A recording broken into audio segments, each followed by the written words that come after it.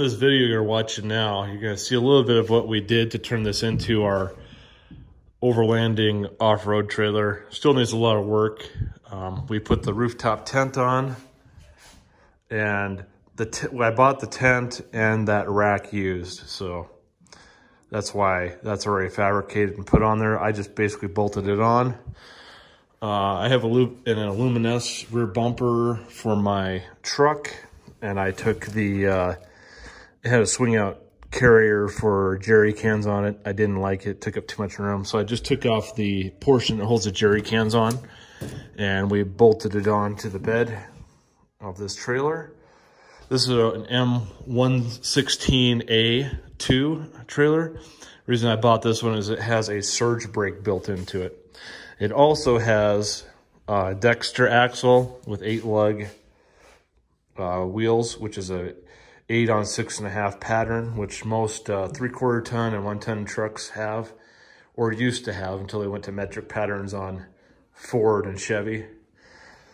And then I've got a couple drawer systems here that we've kind of collected, toolboxes and stuff. That's my fridge. I don't know that I'm gonna put that in there though.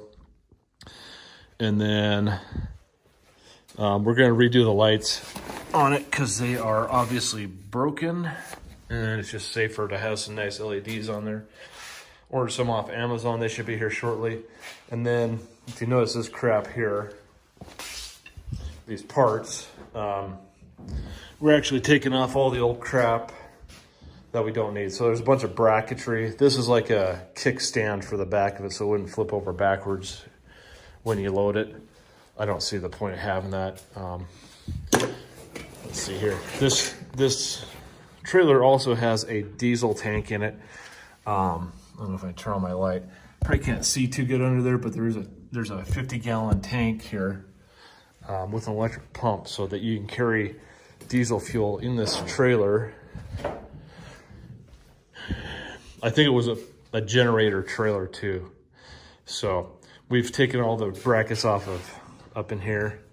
There's a couple brackets on here that were really sharp and I almost cut my leg on them.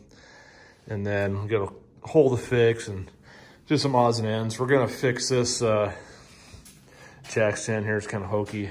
I got it off of, got it from Harbor Freight. It's not really the strongest, so we'll probably upgrade that.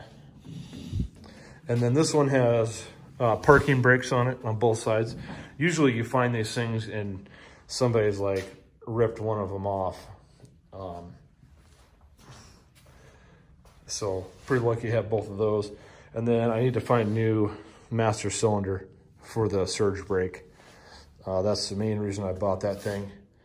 It tows really nice. I've gone 85, 90 with it on the back of my truck.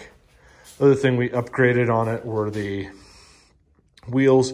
I think these are off a Duramax, like a LBZ truck, I think. It's just a 16-inch wheel.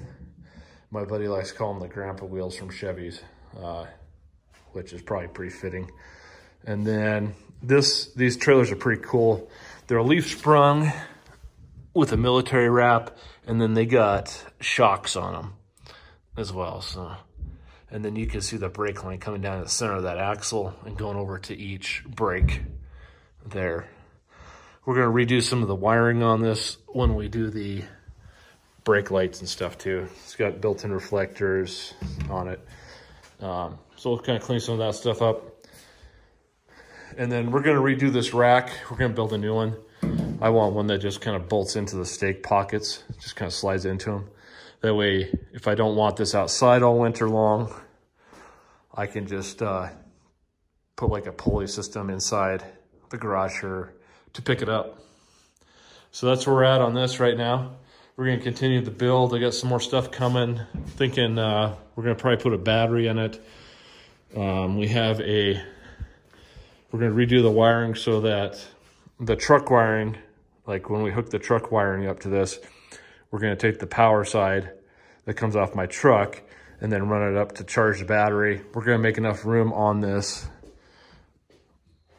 rack so we can put a solar panel on there. That way when it's just sitting, you'll charge the battery too. Kind of looking at a kitchen system with slide out drawers and stuff with a sink.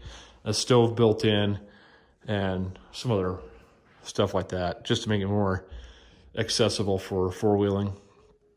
So those are kind of the plans right now. This will probably be a couple video build.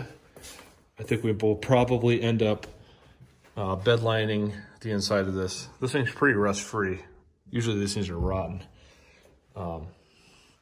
And right now it's holding a bunch of our crap, our coveralls and other stuff. So yeah, that'll be the next step here.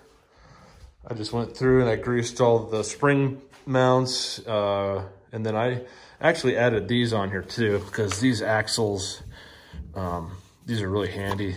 The Trailer Buddy, so you can just grease your axles with this. This is spring loaded, and as you drive and it heats up, the grease gets pushed into the bearings, so you don't really have to take the wheel apart or the axle and the brake and everything and grease it all the time. That just automatically greases it while you're driving, which is really nice. Good, easy way. I think these things only cost like 20 bucks for 2 of them on Amazon. So a great way to maintain. I've probably got some other grease zerks I need to find. Not sure. I think this thing is probably supposed to be greased too. This is, you can see it. It moves to push in the surge brake when you slow down. Kind of a pain when you back up though, because it tries to put the brakes on when you're backing up a little bit. But once it is spring loaded, so once after your initial push on it,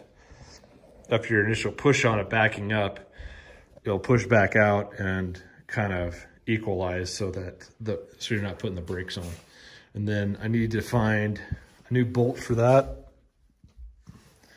because I'm missing one. These things would fold up for transport on planes or ships. That's why they do that. They're not a dump trailer. Don't ever let anyone tell you they're a dump trailer. They are not. And then took off a bunch of brackets on these sides. Just taking stuff off we don't need.